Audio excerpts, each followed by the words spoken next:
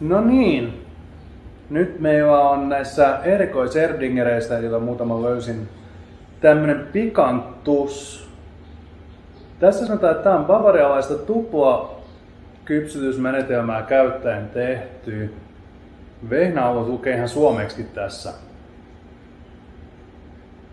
Cerveza de Trigo Bock Negra.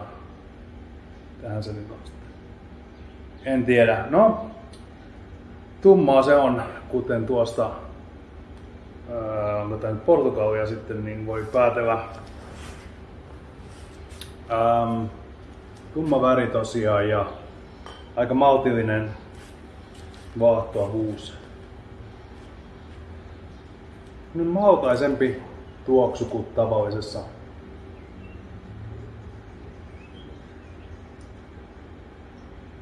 Joo, se on vähän niin kuin semmoinen maltainen vehnis.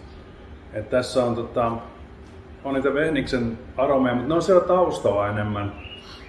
Toi mallas tossa niin kuin pääasiallisesti.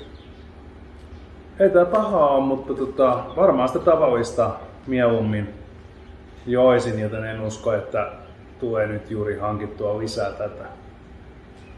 Mutta hyvän oloinen silti, 4/5.